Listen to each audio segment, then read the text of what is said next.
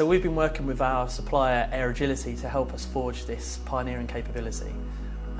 We've established an agile way of working, and that's really allowed us to be quite responsive and focused with regards to the features that we're developing, and it's really encouraged some quite collaborative behaviours that allow us to work with pace and quality.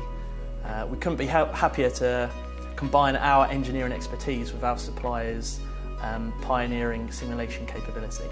So digital tools such as enterprise modelling will become critical decision support toolsets and capabilities that will help us to solve some of the most complex challenges this industry has ever seen, such as the transition to a low carbon energy and a net zero carbon ecosystem.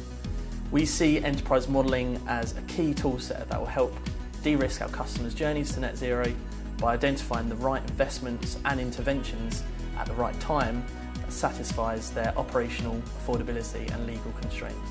We use an agile product backlog to identify the requirements that we wish to develop into the toolset and consistently reprioritise that product backlog based on feedback from our customers and also our internal users of the toolset. This toolset can be used across all stages of the life cycle. So by modelling an enterprise, we're able to understand the implications of change on that enterprise across all stages of the life cycle.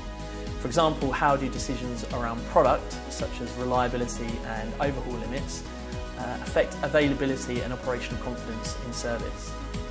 How do decisions made around manufacturing influence our ability to provide spares into the system at a rate that satisfies demand? How do operations we make around our MRO enterprise affect how quickly we can return assets into operation?